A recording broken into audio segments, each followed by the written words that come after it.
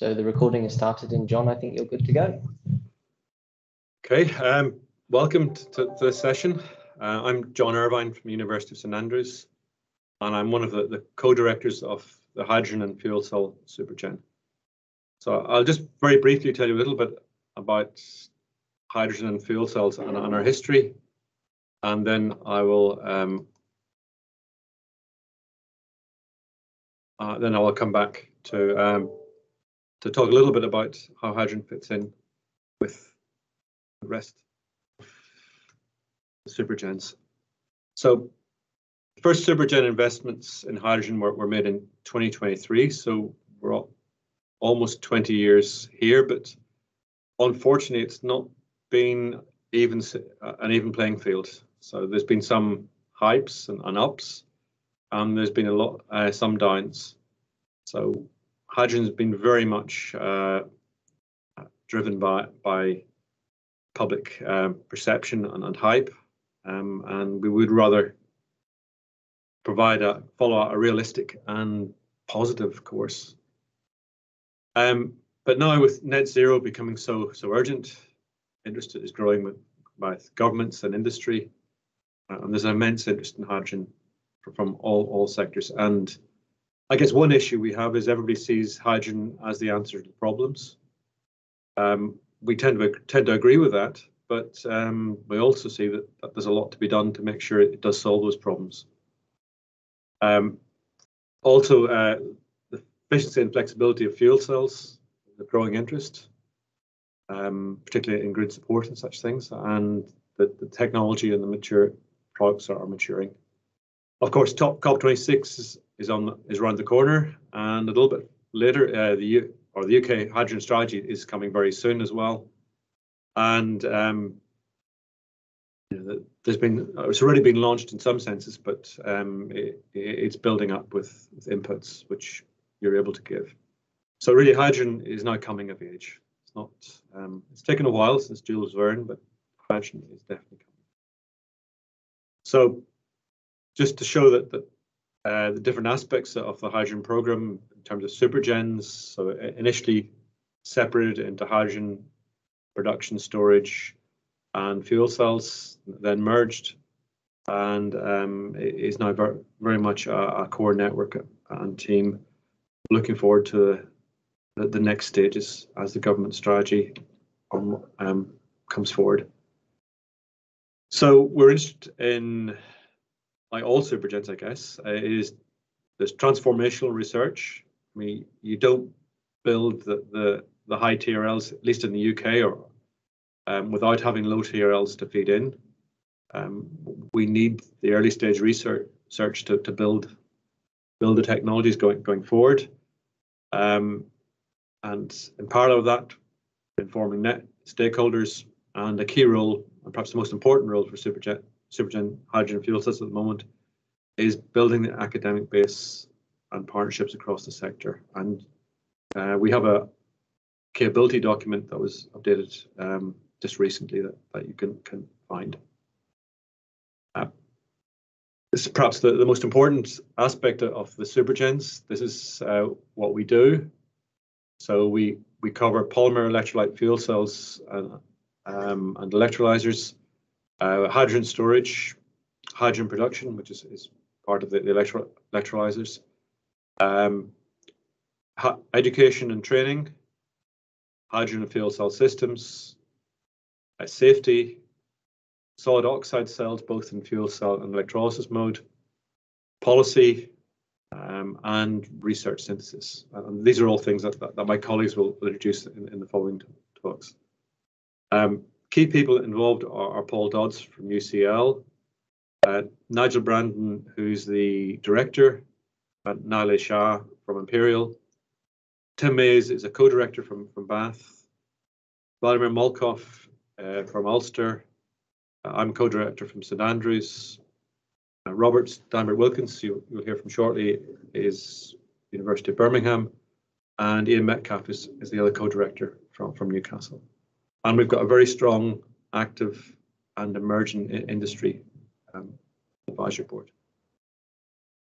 We've also been successful in sharing out projects across the UK with another more than 10 more universities involved in short one-year projects. And we've got good links to overseas partner universities. Something that you may find particularly useful is the white papers we've produced over the last 5 or so years on low carbon heat, energy security, future energy systems, economic impact for the UK, clean growth, and biomass-derived hydrogen. So these are all important documents that you can look to.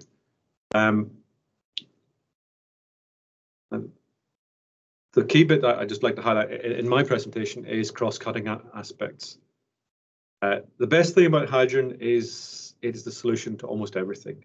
And the biggest problem for us is that we don't really have a home because we're supporting so many other technologies. And hydrogen has tended to become an item on its own, which probably isn't hydrogen's strength. It's really what hydrogen can do and how it makes things better that makes hydrogen so important. So in supporting renewables, both offshore and onshore, green hydrogen production and electrolysis, bioenergy, using chemicals and ammonia, supporting systems and networks, and energy storage. These are all things that hydrogen and fuel cells are very much linked to.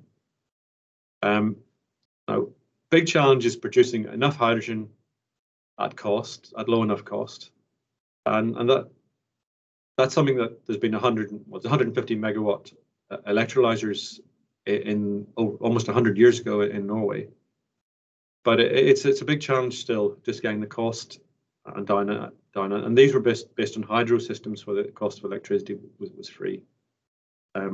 So it's very close. It needs a lot of work, and it's a key challenge for us. And what you really need to develop something like hydrogen production is all at the same time having a means to use it. You can't just develop hydrogen on its own without having something to use it for. So one of the greatest challenges is to build production, handling, operation, and utilization all at the same time, because all these are expensive items. You can't deliver one on its own. So, for example, you have hydrogen being applied to marine applications, such as a hydrogen ferry. There's quite a number of hydrogen buses around. These are the Aberdeen buses I show here. Big challenge is hydrogen aviation, but there are some demonstrator planes going, and obviously hydrogen airports are very close. And something that we're quite active in is hydrogen trains. And in Scotland, the declared intention is that everything will be non-diesel within just over 10 years. And the green lines are where it's impossible to electrify. And those really have to be hydrogen fuel cell trains. And that's a key deliverable. And finally, it's not just about energy. Hydrogen transport is so much cleaner, or should be so much cleaner than internal combustion engines.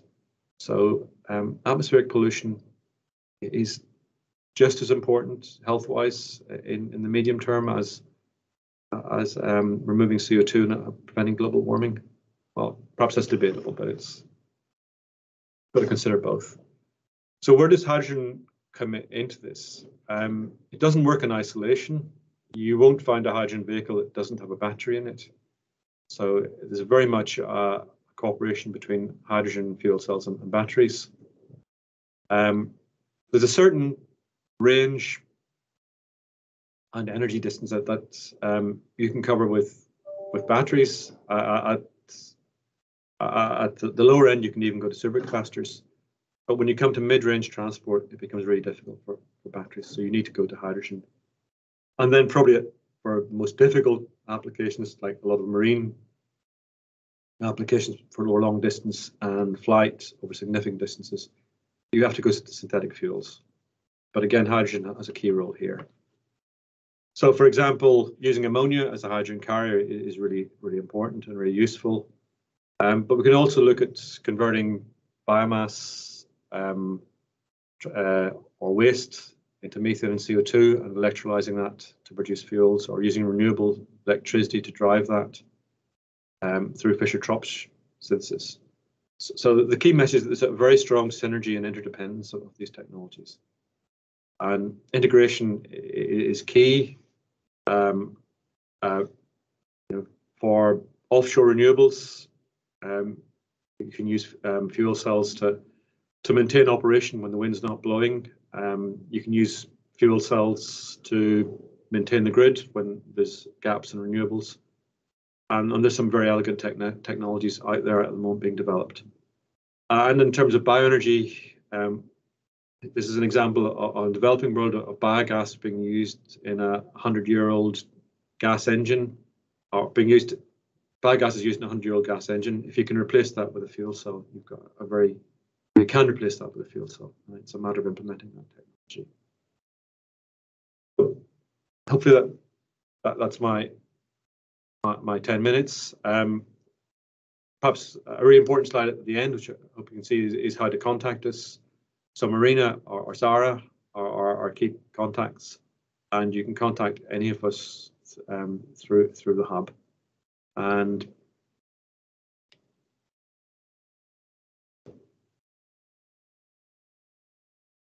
myself, so I should be able to stop sharing and come across. And we'll have questions at the end, mainly, although we may have some questions between the key talks. So I'm very pleased to ask Paul Dodds to come up and give the first presentation. This is on potential roles of hydrogen and fuel cells in a net zero UK economy. So Paul, you can start. So Paul is a young professor at UCL, and then is the lead on the hydrogen policy aspects in the hub, and indeed very much in the UK. So thank you, Paul. Thank you very much, John. Great to see everybody today. So I want to look very briefly at two aspects here, and I'm going to do this talk quite briefly so we can get into the technical people afterwards, because I'm also speaking in the policy slot tomorrow on blue hydrogen and the debate in the news recently.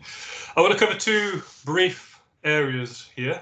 So the first one is about the use of hydrogen in the system, and I'm going to skip over half the things I have because I think John's just mentioned them. And the second one is the potential economic benefits of hydrogen and fuel cell technologies to the UK economy going forwards. So I'm very pleased that John mentioned what's happened with how the hub has developed over time since 2012, and he particularly mentioned the white papers that we've published. And we've published a number on various areas of socioeconomics, policy and systems. And if you're interested in any of them, please go to our website and you can download them all without a problem. We've also had one more general systems-focused hydrogen project funded, a larger challenge type project called HIVE, Hydrogen's Value in the Energy System, which focused on power to gas, but looked at hydrogen systems more generally. And another notable thing that's happened very recently is the formation of the Hydrogen Advisory Council by the UK government. And members of the hub have got quite prominent roles, both on the council and on its working groups. Hydrogen can be used in a number of areas, and I wanted to give you a few thoughts on each. So one of the biggest areas of interest in recent times has been using hydrogen for heating. But I think there's a number of issues that we need to consider. First of all, we need to think about the quality of the heat service because cost isn't necessarily the dominant factor. And I say that because most studies that look at heat look at the cost of their technology and the carbon emissions that are saved by using it. But for example, if I'm going to if I want to replace a boiler in my house, then I need to think about what sort of space it's going to take, the new technology. Is it going to have a high enough power output? Is it going to be noisy? Is it going to be reliable? So there's all sorts of other factors that we need to take into account. And we need to think about consumer choice as well in that. So different people are going to have different things that they want, different values from their heating system, different types of performance, and they're going to choose their system according to that. And I don't think we take that into account very well at the moment in our current assessments of how heating might be decarbonised in the future. A second area I think that's worth thinking about is the politics of hydrogen for heat, which isn't considered very often. Now, in some ways, it's quite controversial for many people because it's considered the incumbents option. Essentially, the gas industry is coming and saying, please, can we have a lot of money to convert all the gas networks to use hydrogen? We'll go to everybody's house in the country and replace all of their hydrogen appliances for free, so to speak. At least people won't pay directly. They'll pay through tax bills or through general taxation. And then in the future, everybody will use hydrogen that currently uses gas, which is about 85% of the people in the country. And that's considered quite controversial by many people because it's stopping other entrants, new entrants from coming into the market by blocking it with the incumbents. However, on the other hand, converting the gas networks to deliver hydrogen might be the only way of actually decarbonising heat for a number of people, because politically it's very difficult for a government to switch off the gas networks and tell people you need to buy another heating option, and by the way, it's going to be very, very expensive and it's going to take a lot of space in your house and it might not work as well as the boiler that you currently have and you'll probably hate it. So, but tough. So that, that's a very difficult sell for a politician. And so there's a need for fair business models that balance off these two diversive issues. I think it's quite interesting looking at how hydrogen for heat could balance electricity and hydrogen systems. So we've already talked about power to gas, and you can also have hybrid devices. So they might have a heat pump that you use most of the time, but you have a top-up hydrogen boiler. Or similarly, you have a hydrogen micro CHP fuel cell. And you have a boiler that's attached to that, and when you need peak power, you use the boiler, or if the electricity system is under pressure, then the boiler is used, and otherwise you use electricity because it's more efficient. So there's a lot of interest and potential roles for hybrid devices, as long as we set up the market so they can actually have a fair playing field and be used in a way that reflects their value to the system. Historically, transport has been the area that hydrogen has had the most interest in for fuel cell vehicles. And there's currently a trend towards battery cars, I think, and fuel cell vehicles for heavy duty vehicles. So essentially we use batteries in everything we can, and where electrification doesn't seem like it's a realistic option, then we start considering hydrogen.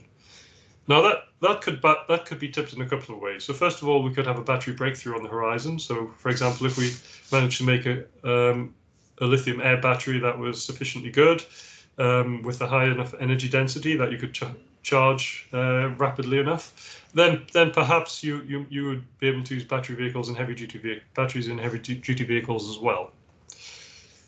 And that gets to another point, a similar point to last time. So the quality of the service is really important. So you need to have that range. You need to be able to refuel it quickly. You need to be able to do what you want. And after that, people don't really care what's inside the box. I think air quality is going to be a key driver for all low emission vehicles in the future. So actually now we're getting to the point where they're starting to come into the market on a substantial scale. I think we could see a tipping point quite quickly where many of the new vehicles become low emission vehicles, whether it's batteries or fuel cells.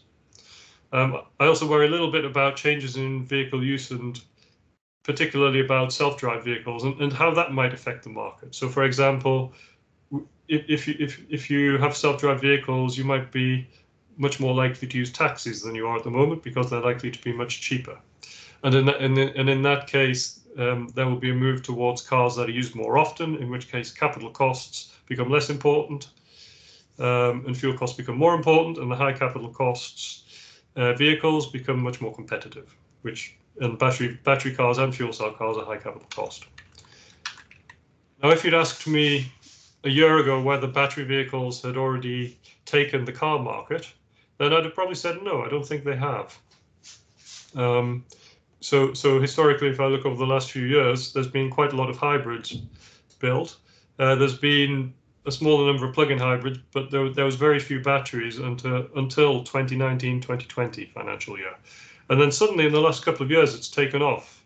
So last year, 20% of all the vehicles were battery vehicles. In fact, although the number of vehicles sold reduced quite a lot through the pandemic, the number of battery vehicles sold didn't. And so battery vehicles are really starting to take off now in a way that they never have before in the last couple of years. And on the fuel cell side, it is now possible to buy a commercial fuel cell vehicle, but refueling is still very hard, and there's still very few companies that sell them. So we're still a few years away from them being part of a mass market, I think.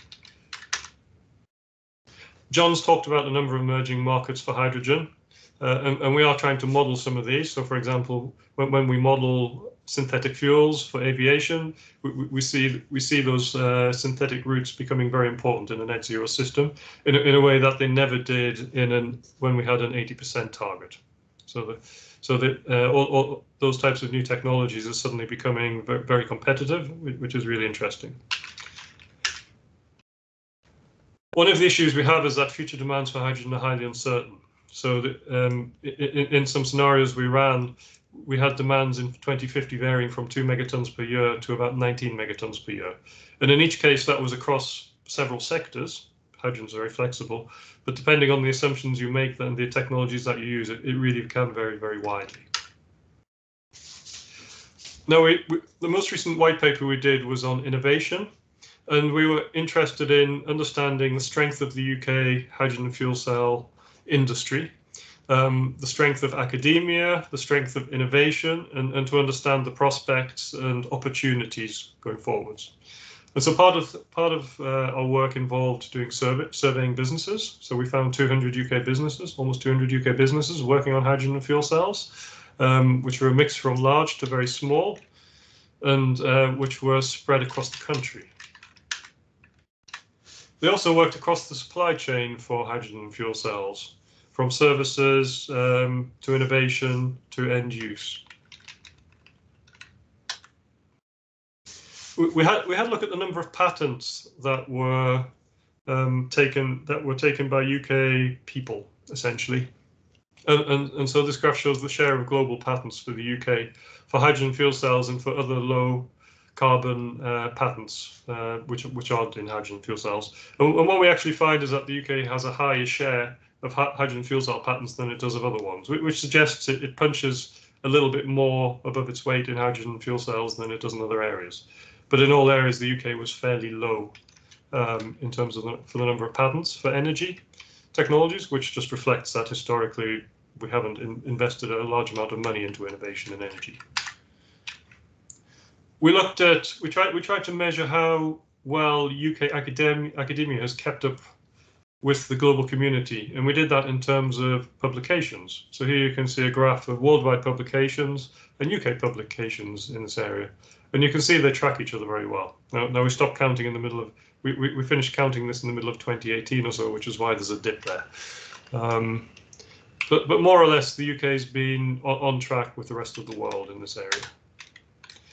We asked businesses about UK strengths and challenges. So what we found was a major challenge is a very small UK market.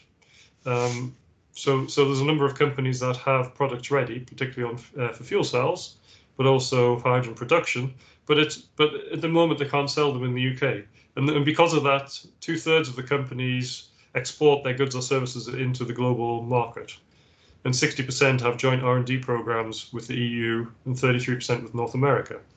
Most companies that replied to our survey also worked with UK universities and liked the broad experience and the quality of the research that they produced.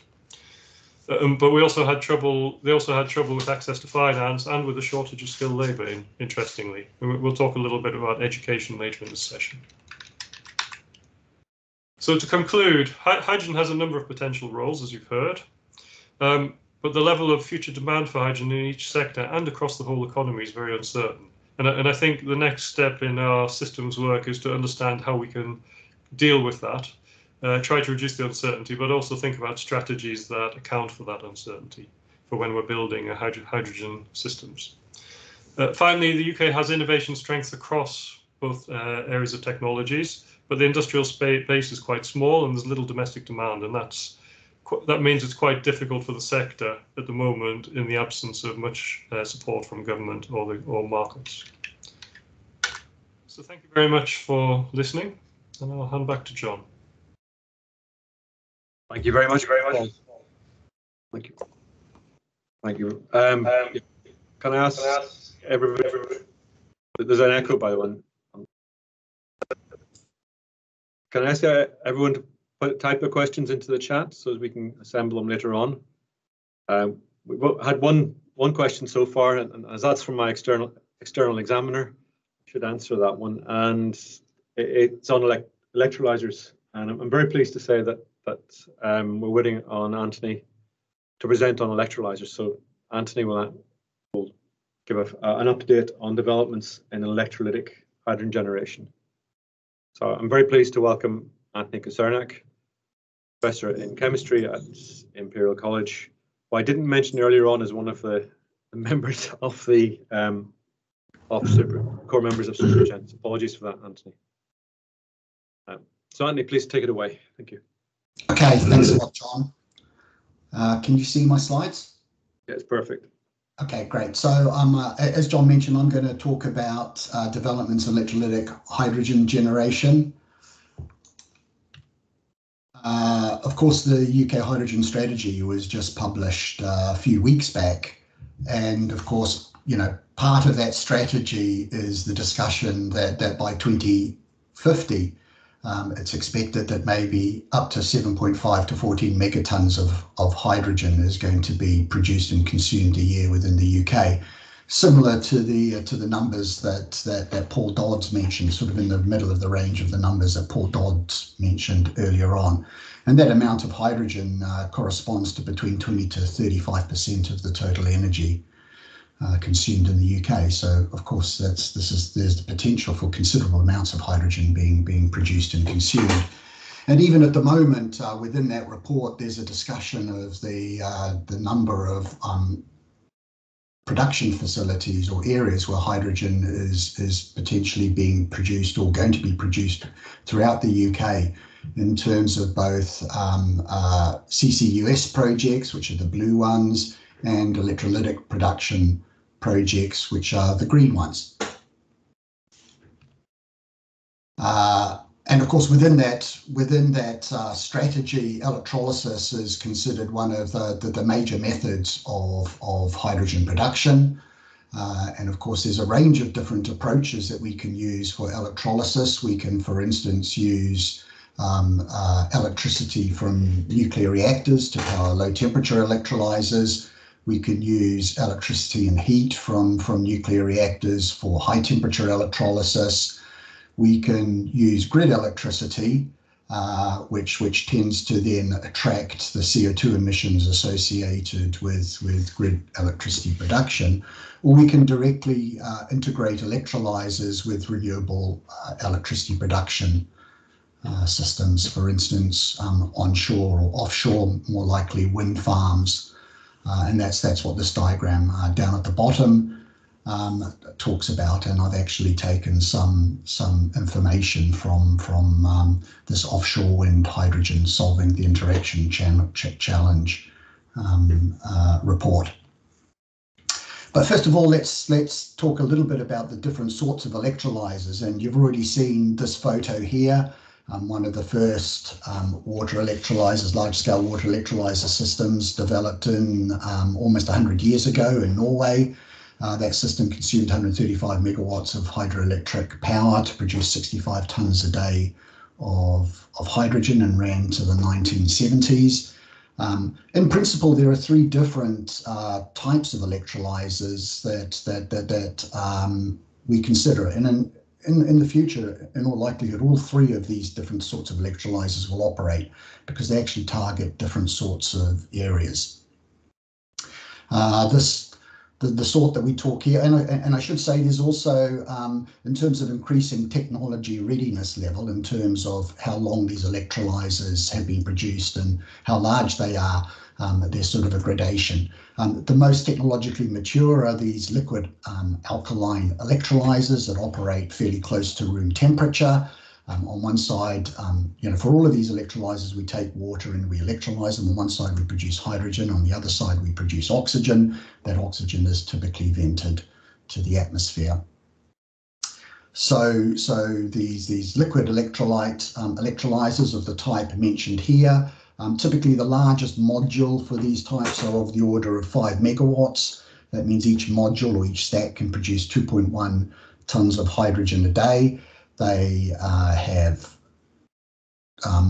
time responses of the order of minutes time scales, and their turn down abilities, their ability to operate at part load is moderate. And one of the benefits they have is that they're relatively mature technology and they're relatively low cost. The polymer electrolyzers utilize a hydrogen conducting polymer as the electrolyte, and again they operate at similar temperatures, but in these systems you don't need to use a liquid electrolyte. Instead it's all the electrolyte is a polymer. Example of that are the systems produced by ITM Power. Typically the largest module you can get today is of the order of 2 megawatts.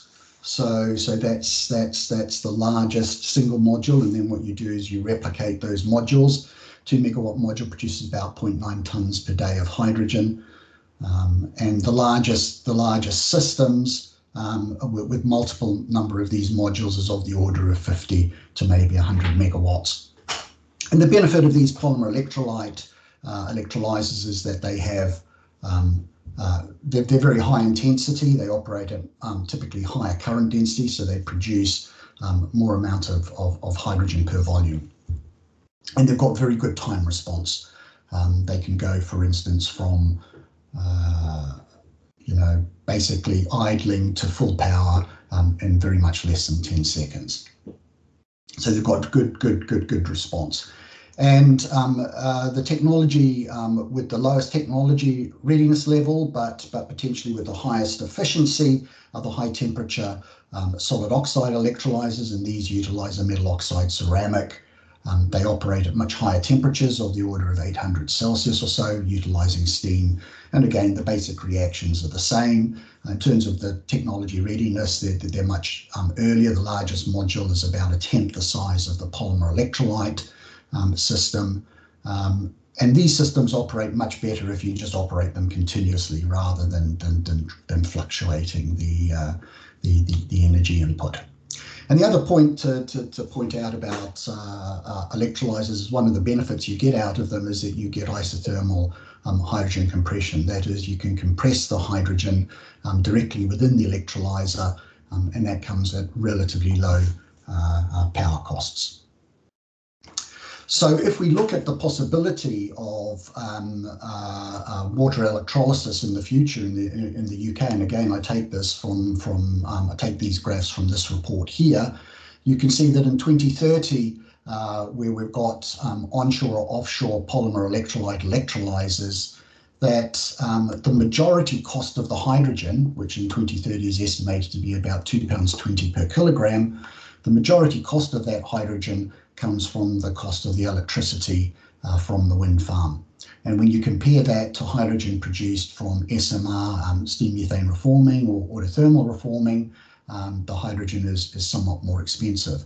As you go forward to 2050, not only do you see a decrease in the cost of the electricity, but of course you also see a decrease in the cost of the electrolyzers themselves, the capital cost of the systems, and those reduced by about a factor of 2.5, so that then the hydrogen produced becomes similar in cost to that produced from steam methane reforming or autothermal reforming at about £1.60 per kilogram.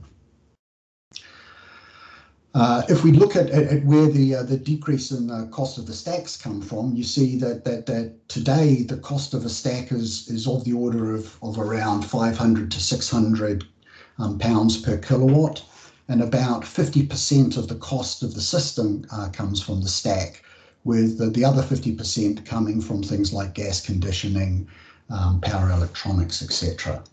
And that over the course of 30 years, the cost of those stacks are predicted to drop by at least a factor of 2, and potentially they can actually be much more. And the question to then ask is what sort of research do we need to be doing in order to actually enable all of this to happen? And so typical discussions with various people in both the industry and academia to highlight the different areas that need to be worked on sort of focus on these sorts of areas. So for instance, for PEM water electrolysis, there's discussions about testing standards and advanced membrane materials, large-scale cell systems, and things like thermal management. For alkaline electrolyzers, membranes are quite important, as is hydrogen drying. For solid oxide electrolyzers, reduction in operating temperatures and manufacturing is really important. And of course, there's a certain amount of cross-cutting issues, such as gas conditioning and test protocol harmonization, that become quite important.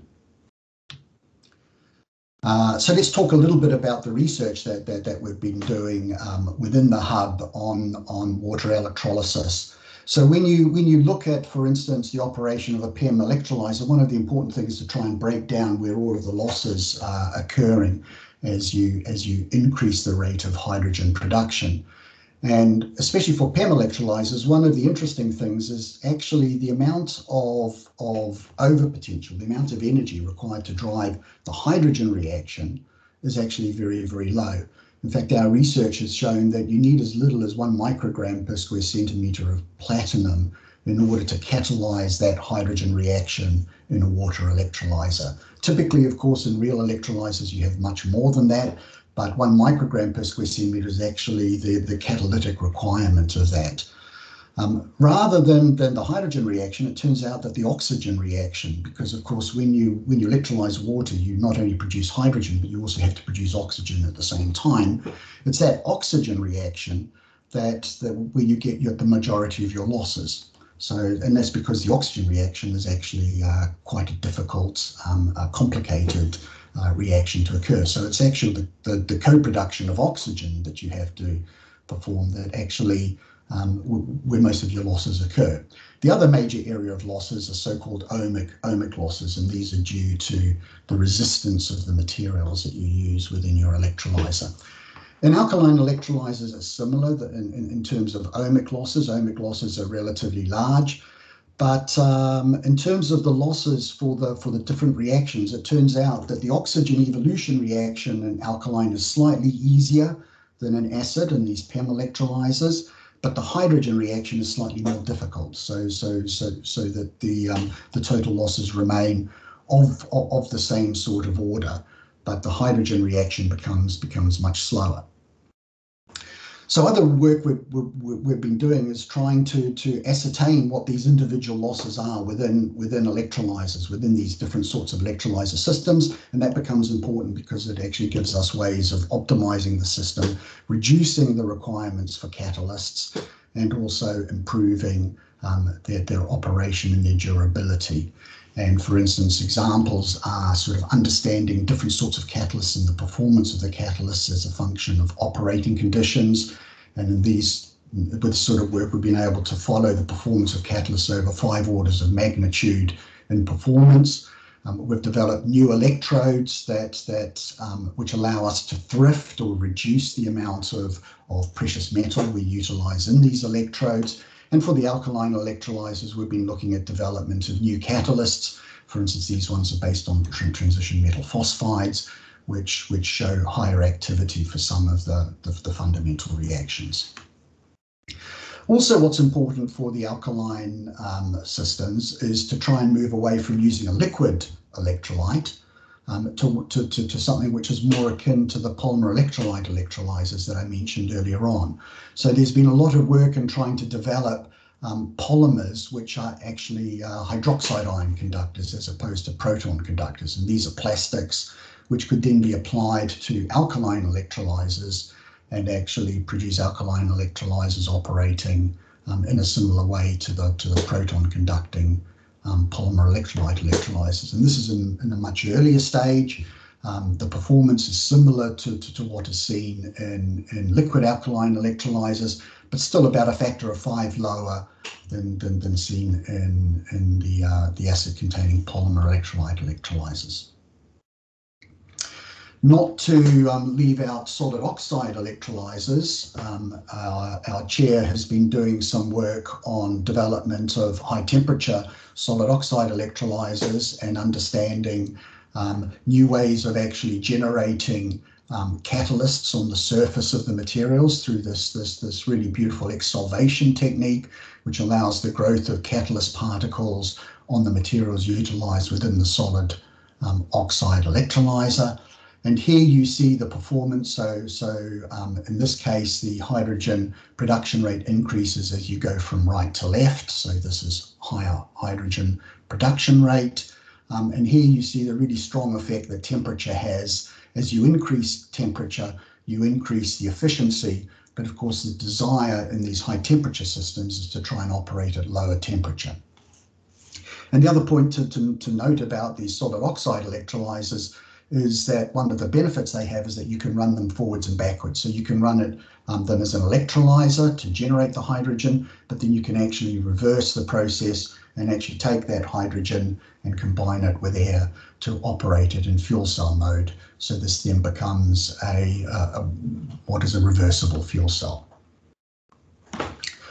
So just keeping an eye on the time.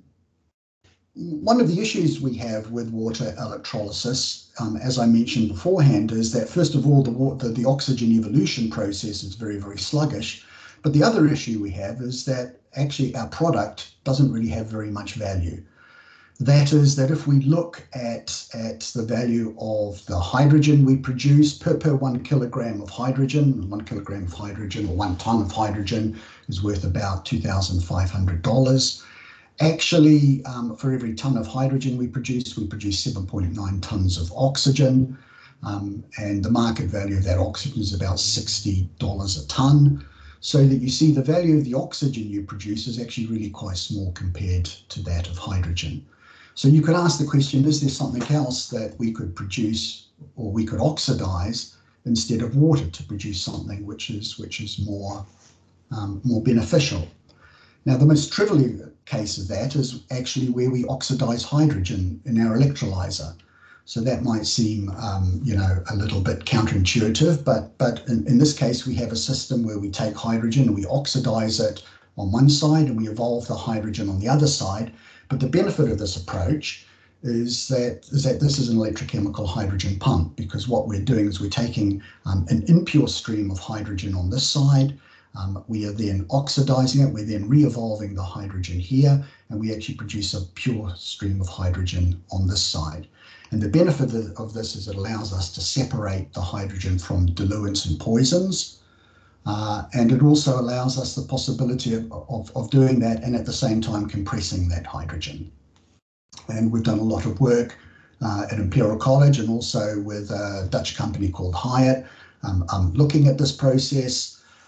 We've also looked at it for recovering hydrogen from dilute streams and also streams which are potentially poisoned or have a range of different contaminants in them, for instance, from reformate or streams that, for instance, contain sulfides.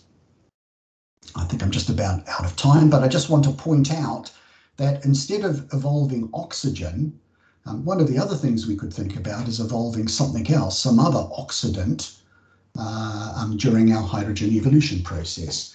And the reason why that might be beneficial is that if you work out the amount of material you produce in this co-electrolysis stream, the value of your products can be much more than that of hydrogen. And the exemplar of that is the chlor-alkali industry. Chlor-alkali industry actually consumes about 0.5% of the electricity in the UK. Chlor-alkali electrolyzers look very much like water electrolyzers, in fact, but the value of the hydrogen is only about 7% of the total value stream produced in a chlor-alkali electrolyzer. And in fact, 10 to 15% of the hydrogen produced in the chlor-alkali industry simply isn't used, it's just flared off.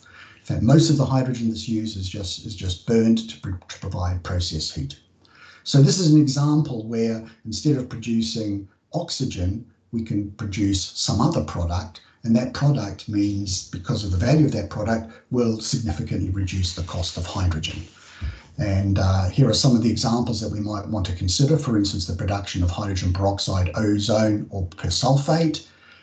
Or the other possibility is the generation of some other oxidant that might allow us to utilize the 100 million tons a year of lignin that's produced from the paper industry. The one thing I haven't really had a chance to talk about is that instead of just producing hydrogen, we could also consider, for instance, taking CO2 and reducing CO2 to, for instance, syngas or other potential species. John, back to you. Great. It's quite a sharp finish. Thank you, Anthony. Okay. So thank you very much. That was excellent. We've had a number of questions. They're still fairly general, so please take the opportunity to add some more questions to the chat. And I say we'll come back at the end and have a roundtable discussion. The questions so far could be answered by more than one of us, I think. So final presenter in this session is Professor Robert Steinberger Wilkins. And Robert's going to present on hydrogen in power sector coupling, developing the next generation of sustainable energy research, is that, I believe.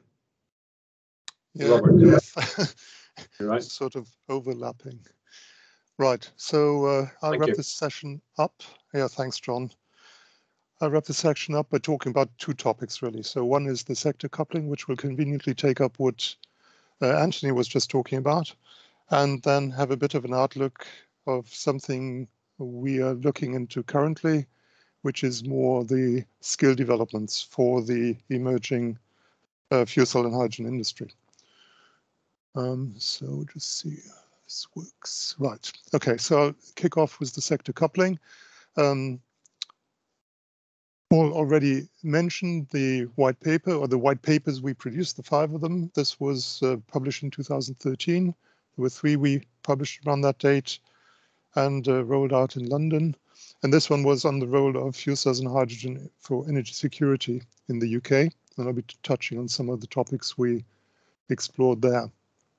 But initially, what I want to point out is this. So this is a chart of the energy use in different sectors in the UK, regularly compiled by my colleague Grant Wilson. So I've integrated the last data here for 19 and 20. I'm not even sure we have them for 20. But what's shown here is the gray curve in the middle is the transport fuels, which obviously you can't get hourly data for or daily data, so it's more agglomerated. And then we have the blue, which is gas, and we have the red, which is electricity. So what we see here is relatively homogeneous development over time of transport fuels and electricity. So you see some slight seasonal variation, not so many people traveling around Christmas, and of course more energy use, electricity use during the winter time, although again you see the drop at Christmas. But what you can see here, and if you take the average of gas, it's somewhere in between. So you can see that the sectors, the 3 sectors of transport, essentially heating, if you like, or process heat and electricity, are more or less balanced with sort of unrecognized prominence of transport. So I think few people recognize that this is one of the largest contributions to energy demand in the UK. Now, if we wanted to, say, decarbonize all this by using hydrogen, this would be a huge challenge. Essentially, it's a challenge that can't be met. So the first thing we have to keep in mind is the total energy demand in the UK has to come down. And it has to come down by about 70%, which would then mean we would be around the average of world energy use per capita, which would be fine because there's with studies that say this amount of energy use can be sustained in the long term. So essentially be covered by renewable energies. Now, as we know, hydrogen is not an energy source. It has to be produced from other forms of energy. So, and this, as we're talking about zero carbon futures, this will have to be renewable energies. So having this in mind, that we can't replace the current energy use by anything renewable or sustainable, and have to first invest into reduction of energy demand before we progress into anything else. Then we can have a look at what future energy markets could look like. So currently we have 3 very distinct markets, one for heating that is based on natural gas mainly, with a little bit of electricity and oil in it. We have the main market for electricity, which is based on natural gas currently, practically no coal at all anymore in the UK. nuclear, of course, and what we call primary electricity, which is the renewable electricity production, which comes into the system as electricity. There's no production really, no conversion from anything that is bought or marketed as primary energy. And then we have the third very distinct market, which is the transport market, to a very high degree of something like around 90% based on oil, so crude oil products, with a little bit of electricity now and some natural gas and some biodiesel and whatnot. But traditionally, and even up to today, these are the very distinct three markets we have. Now, when we start talking about hydrogen, but not only about hydrogen, I'll introduce that on the next slide, we are suddenly getting a much wider bandwidth of sourcing of the energy vector. So it could be produced from electricity, whatever electricity it is, by electrolysis, as Anthony was explaining, could be produced from natural gas by reforming, could be produced even from coal or crude oil by partial oxidation, can be produced from biomass, so again, including renewables, or just by sunlight and nutrients via bacteria, again, biomass or algae. So we get a much wider set of feedstock from which we can produce the final energy vector. And unfortunately, we are very focused on hydrogen in the UK. Other countries are more progressed on this topic. What we should be talking about is not hydrogen, it's decarbonization. And it's not even decarbonization, it's defossil carbonization of the energy system. And we should be talking about hydrogen-based fuels. Because what we're missing out if we focus too much on hydrogen, as a buzzword, of course, and a word you can easily sell to politicians, is we need to talk about not releasing any fossil carbon. So whether we use ammonia or we use methanol or we use methane that's synthesized from green hydrogen, as I'll explain in a moment with this slide, it doesn't really matter because no fossil carbon will be released in the process of converting this fuel. So what's shown here is the use of electricity, red, to split water, as was explained just now. So producing hydrogen, which you could then sell off into the transport market. Plenty of buses going to run around in Birmingham, or they have been in Aberdeen for quite a while and used to be in London. Then run this hydrogen into what you call a Sabatier reactor. It's a methanation reactor using carbon dioxide, and then produce what we call synthetic natural gas, so pure methane, which is even higher quality than the natural gas you'll find in the grid. Now, of course, the sticking point is the source of the carbon dioxide. If that was fossil carbon, of course, you're just using fossil carbon in the process and you're releasing it back to the atmosphere. So this carbon would have to come from biomass. Biomass captures carbon from the atmosphere. So all the carbon produced by processing biomass came from the atmosphere. So it's just going in full circles. And we have a circular carbon economy with the atmosphere as the storage. And if we wanted to liquefy this synthetic natural gas, we get a full substitute for LNG. So what you can see here, we can produce hydrogen as a gaseous fuel or liquefied or whatever for storage and transport. We can produce a substitute for natural gas. We can produce a substitute for liquefied natural gas. So in this way, essentially with a completely decarbonized set of fuels, we can take over all the three markets I was showing, and that is shown here now. So the gas grid becomes the linchpin of this whole sort of new approach at energy markets. And we have input from different feedstocks, so it could be biogas, or eventually that is biomass. It could be natural gas in the transition phase of a couple of years, a few years. It could be primary electricity. All this results in the formation of hydrogen or synthetic natural gas, which can be produced, transported in the current natural gas grid. If we use the SNG, we don't have to change anything at all. There's zero investment into the infrastructure. And then we use fuel cells or direct burning of gases, whether it's the SNG or the hydrogen, to produce heat, electricity, or mobility. So we get a system that is very flexible on the use side. Anything that is needed can be done with this set of gases, and we can rely on a wide set of feedstock. Now, whether we have a mixed gas grid, which I'm not very convinced of, because that increases, well, as a physicist, you know, it increases the entropy, or whether we have a hydrogen system for passenger transport and trains, and a SNG system which takes over the natural gas grid, including LNG for everything else. That is something to discuss later, but that is something to discuss, and that shouldn't be disregarded by just talking about a very simplified perception of hydrogen, what it can do. So in the end, we get a rather complex system, but complex systems are more stable in the long run, more resilient. And we can see on one side the production of hydrogen from electrolysis, but then also the methanation further down. I don't know whether you can see my pointer. We use all the natural gas grid as it is today, no further investment.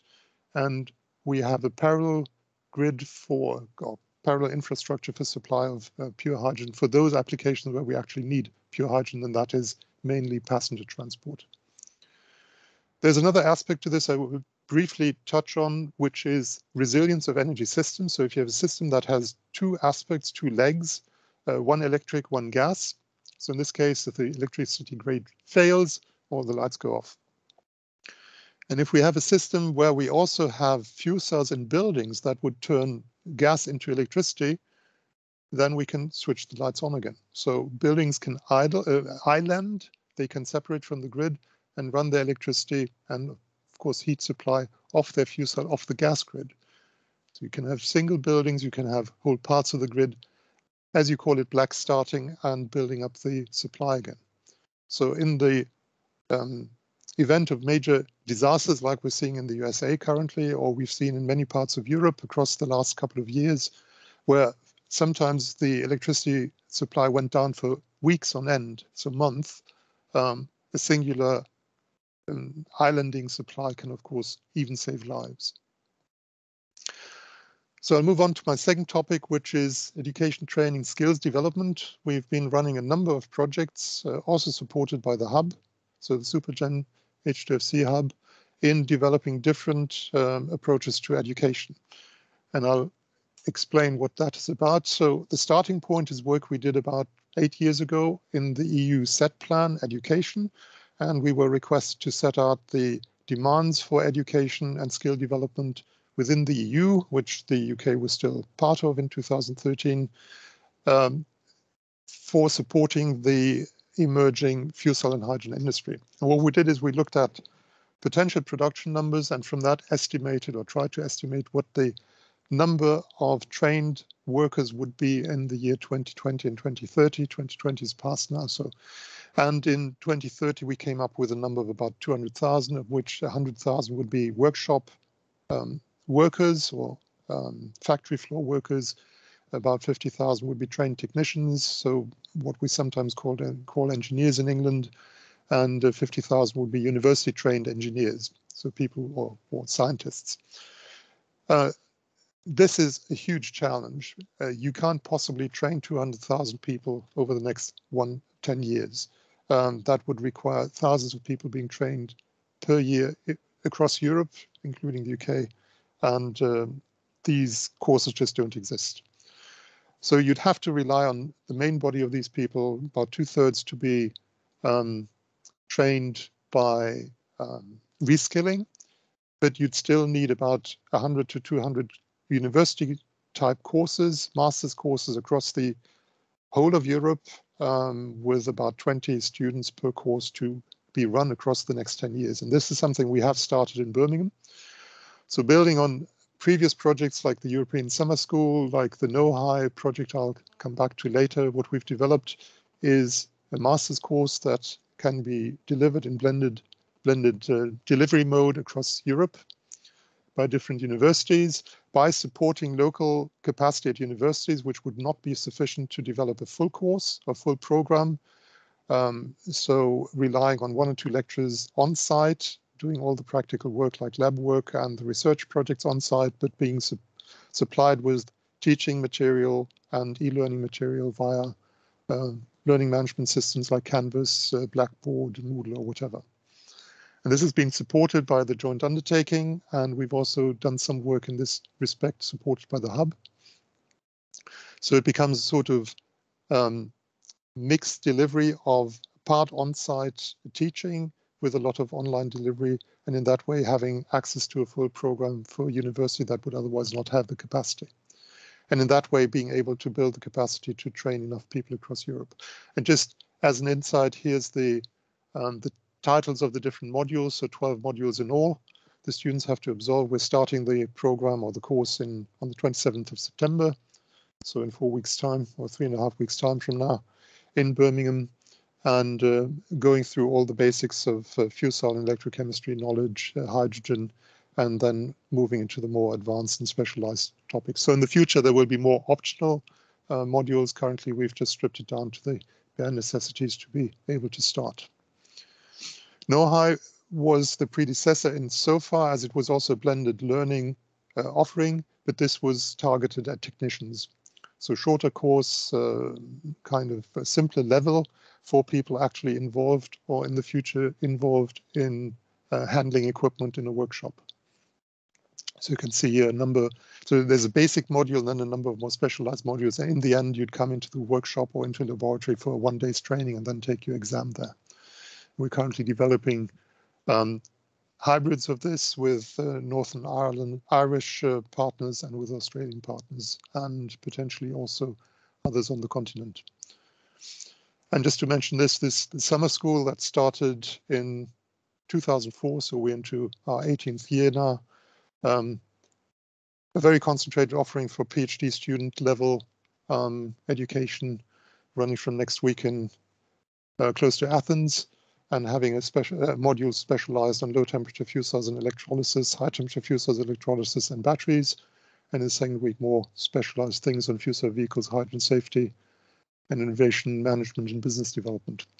So this, I think, wraps up our talks. Over to John again. And I'll just sort of take off my screen. Thank you very much. Okay. So any further questions, please put them into chat. But I'll just run through the questions that we have at the moment. So this is, I think most of them go to all the panelists. So is there a significant role for stationary fuel cells in the UK, and in which markets? What innovation needs to happen to achieve penetration? Just buy Japanese fuel cells. There's 500,000 of them in Japan. Probably a headache importing them now, but still. That's combined. But seriously, so there is several manufacturers in Japan. I'm not sure they market in Europe. They're marketing on the continent through other manufacturers. And the sticking point, of course, is feed-in tariffs and any subsidies you'd get for renewable heating, which would then also be applied to fuel cells. The technology is there. Anthony? Yeah, I suppose you know, there's the as Robert mentioned, there's the Panasonic Inifarm in Japan, where they have 300,000 combined heat and power systems. And the benefit of those systems, and it's important to point that out, is that you get your very high energy efficiency, because first of all, you know, you make electricity, and then the extra waste heat is then used as you know, heating for hot water, so that these systems operate at close to 100% LHV efficiency, so that you really utilize you know, all the heat in your fuel much better even than a normal power station. So it's much more akin, I suppose, to having a power station with a district heating system, but you have that in your house. And another example is data centers. It's a very important application. Again, there's a lot of heat available, which you can utilize in the fuel cells. But the sticking point, I think, is the regulatory framework that would allow the subsidies to bring in the technology so that it can ramp up. I mean, they've brought down the prices tremendously by the subsidy system they had in Japan. So similar to the German system that supported photovoltaics. If you look at solar cells and you see how widespread they are, that's got to be how fuel cells would. Oh, and the other benefit, of course, is the systems allow houses to run independent, grid independent, if there's a grid failure. So the Inifarm systems will run for 48 hours grid independent. So you've got a small amount of electricity if the grid fails, which in with climate change and extreme weather events might become more important in the future. So I move on. Blanco Sanchez, Paula Blanco Sanchez asked, when looking at the companies that hydrogen applications are very trending for transport, what is the main transport sector targeted here? How does the hydrogen applications in cars compete with the relatively well-established electric vehicles? Anthony's already answered that in the tech chat. Do you want to come back in, and then Paul maybe? Yeah, well, I mean, just basically, I suppose the way to think about it, or the way I think about it, is that petrol-powered vehicles are equivalent, in the future to pure battery electric vehicles, and diesel-powered vehicles are equivalent to hydrogen fuel cell-powered vehicles, and the demarcation being the distance that you have to travel, and also to a certain extent the speed at which you might want to refuel them. And I think that demarcation seems to be what's playing out at the moment. So, for instance, things like trains, as you already mentioned, John, heavy good vehicles, seem to be more, fuel cells and hydrogen, where you need the greater range and the faster refueling seems to be, and also ferries as well. Paul, do you have something? Yeah, I mean, so most of the companies who are developing vehicles are fairly small. And in the grand scheme of things, most of the developments on fuel cell cars have been happening at large manufacturers in the Far East, Hyundai, Toyota, and such like. And so it's pretty hard for UK manufacturers to compete with that. At the same time, the major UK automotive manufacturers have been focusing more on batteries than they have on fuel cells, and so the government has taken a much greater interest in having gigafactories of batteries than it has in fuel cell manufacturing. And I think between those two things, it means that there hasn't been much focus at all on fuel cell cars in the UK.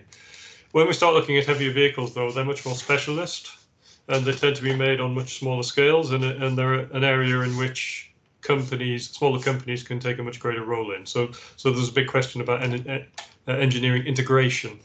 And we've seen that with buses. So there's a couple of UK bus companies that have been developing the fuel cell versions of their buses to sell in the UK.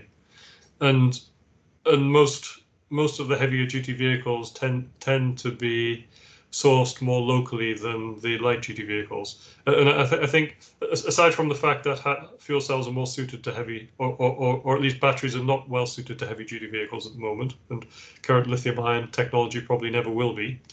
So that's a big push for having fuel cells there. But the other big push is that it's a more accessible market for UK manufacturers than the car market would be. I think fuel cells may follow batteries in the car market, but think of something like a bin lorry or a refuge collection vehicle.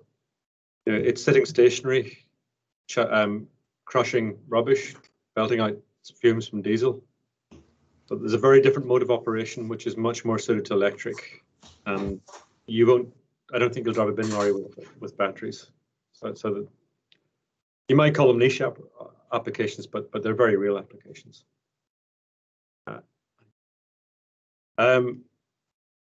John Barton says the cost of electrolysis using renewable electricity is dominated by the cost of electricity. But what assumed utilization factor and what cost per kilowatt hour of wind or solar power? Yeah, I posted the response. You posted the response already. So, yeah, which just sort of points to the offshore. But of course, it's true. It is highly variable, and it depends where your electricities come from. Maybe Paul will be a better person to speak about this because you've probably got, good understanding of this area.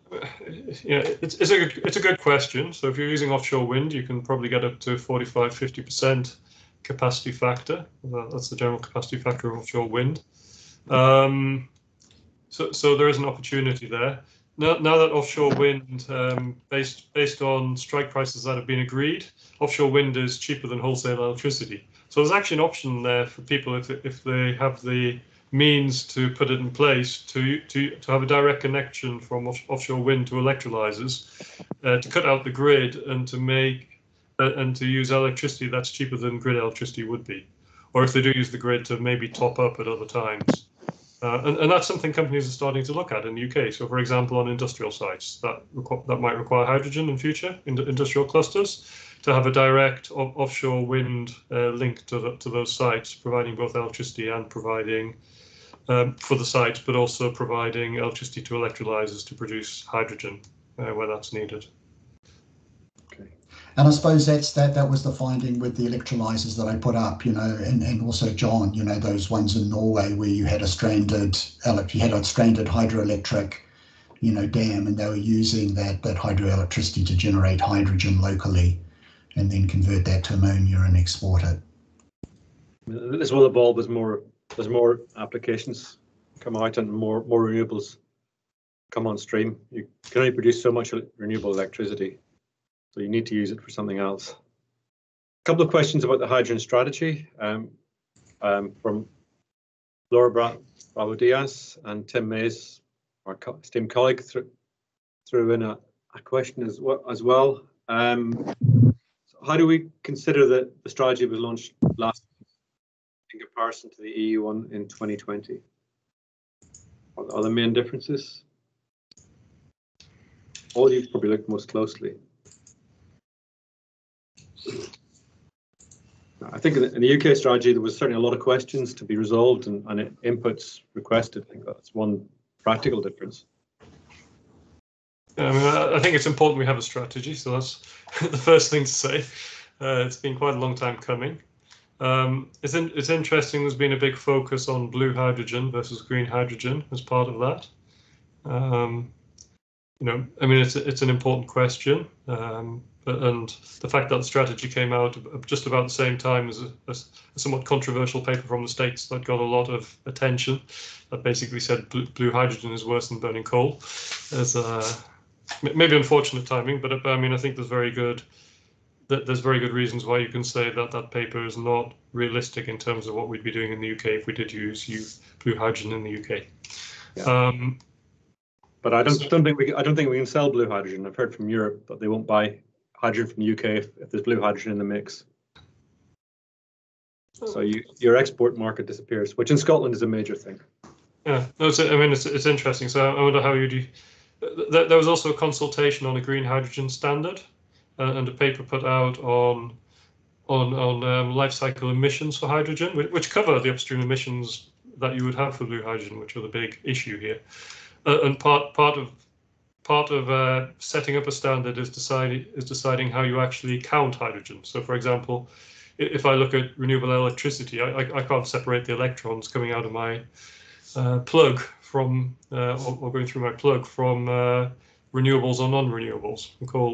And you have a similar challenge with hydrogen. You know, hydrogen is hydrogen once it gets into a distribution system. And so actually saying we won't take blue hydrogen, does that mean that they won't take any hydrogen if blue hydrogen was used to produce part of it? Or does that mean that we produce certificates for green hydrogen?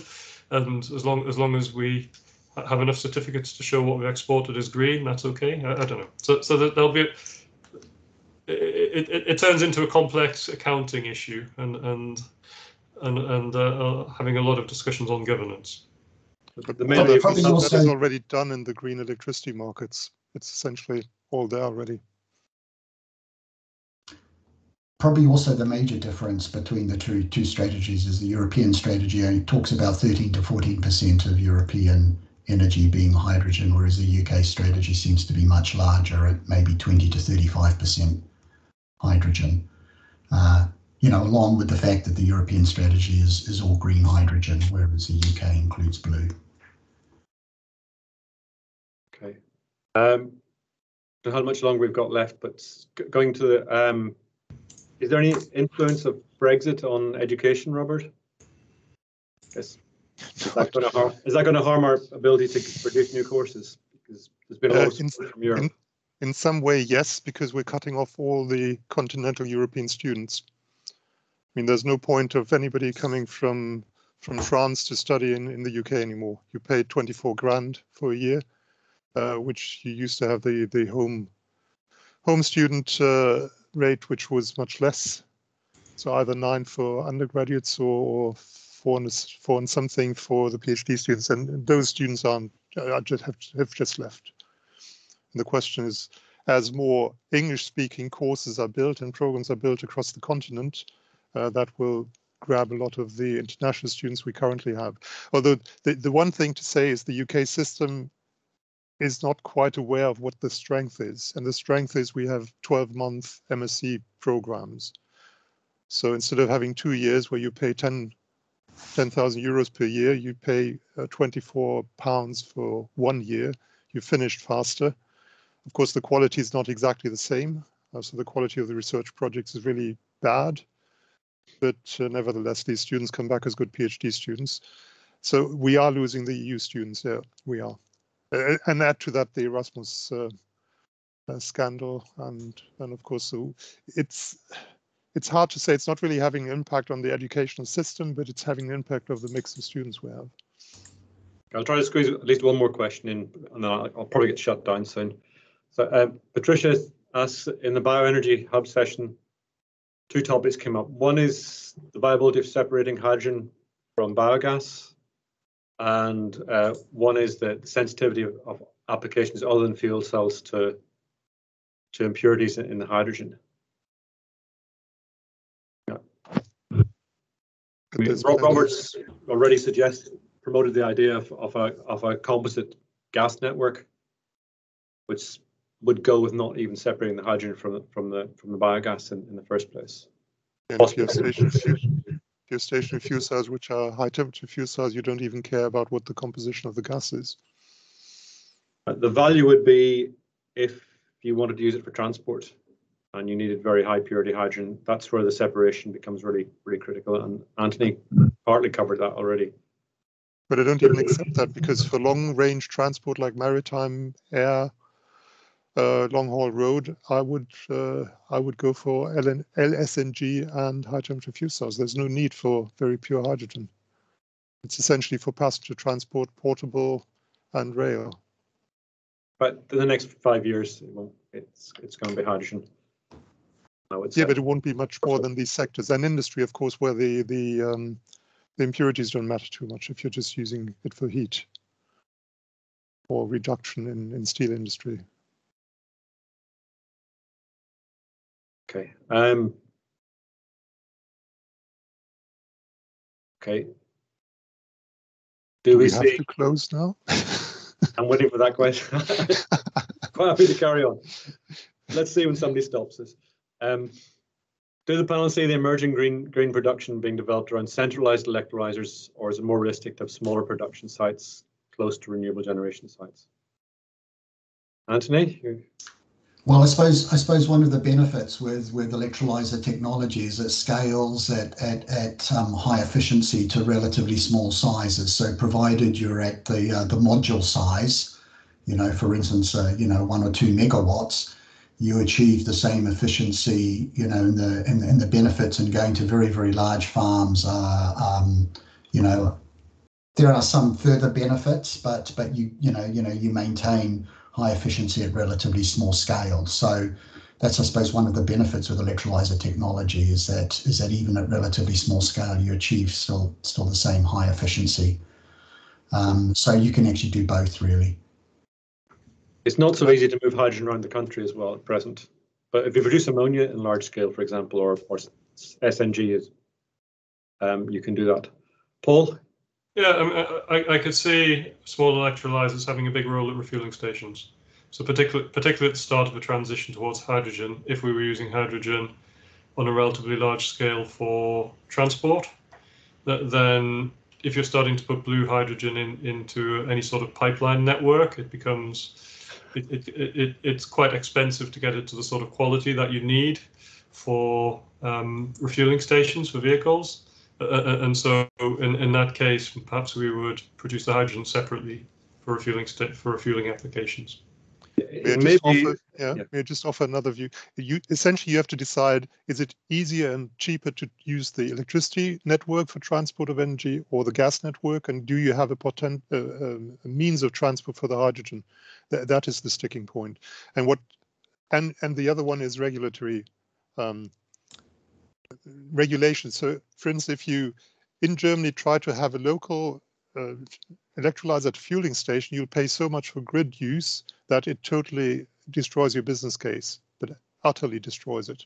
So either you have direct access to the wind farm and you can get the electricity at 3.5 pence or something per kilowatt hour, or it just doesn't fly because you have to pay for the grid usage. Yeah. Also, I think grid isolated hydrogen production may attract better subsidies. Right. The discussion is that might be much preferable, and that'll make a huge difference. And Dan's grid usage fees, grid usage fees, of course, is regulation. That's the point. Sorry. The last question, Kwang Dao, is a very nice question. It's how do we address intermittency, and that's exactly what the likes of Anthony and Robert and I want to do in the coming years, and I'm sure Paul wants to help us get the policy of that. So thank you very much, and I'm sure Daniel wants me to stop now. Thank you. Yeah, no, I as much as I've really enjoyed the discussion, and I think this has been a really interesting session, we must stop because our next session starts at 12:30, so we must allow people some break. So thank you very much, John, for leading that session, and thank you to all of you for presenting and speaking. Thank you very much for having us. Thanks a lot, and Thank you. See you later. Thank you. Bye. Bye.